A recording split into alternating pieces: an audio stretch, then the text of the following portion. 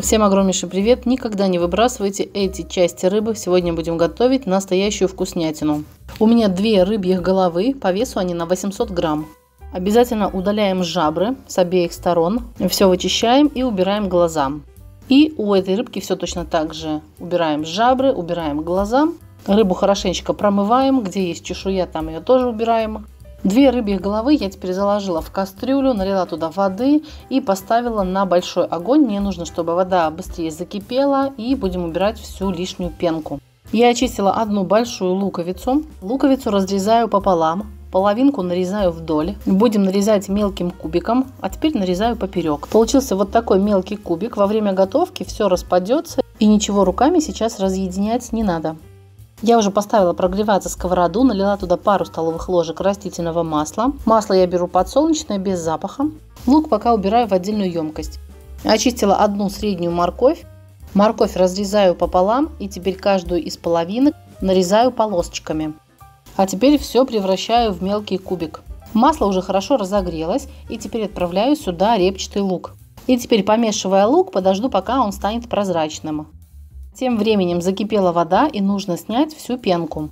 Это все отлично делается ложкой-шумовкой. Не забываем про то, что у нас жарится лук, обязательно его помешиваем. Вот лук сейчас стал прозрачный, и сразу же сюда я добавляю морковь. И лук, и морковь теперь будут обжариваться вместе.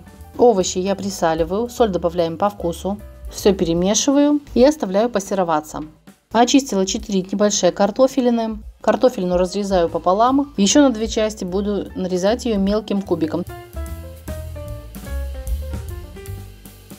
Лук и морковь обжариваем до такого состояния, чтобы морковь начала отдавать свой сок. Все здесь становится таким оранжевым. И оба овоща начали золотиться. К овощам добавляю 1 чайную ложку муки пшеничной высшего сорта. И все хорошенечко нужно перемешать, так чтобы овощи были обвалены в муке со всех сторон.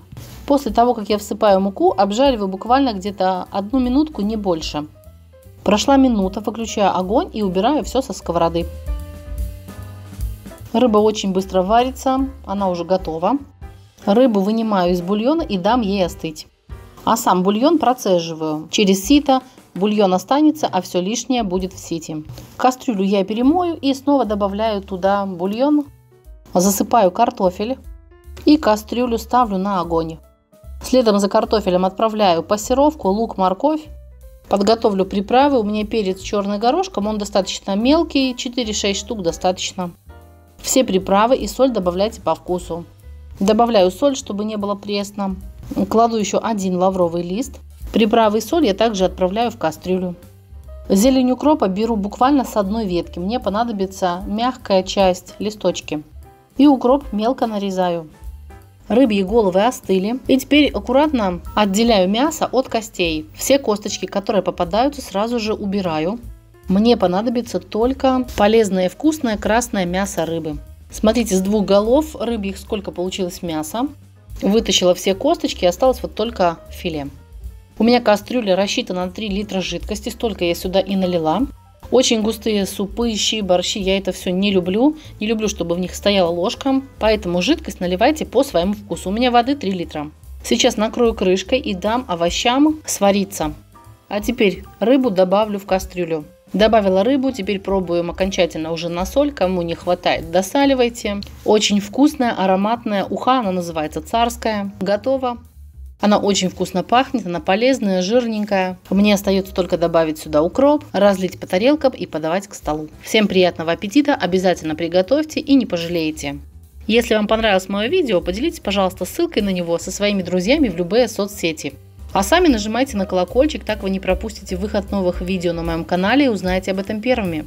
Всем до встречи в комментариях, в новых видео. Всем удачи, пока-пока!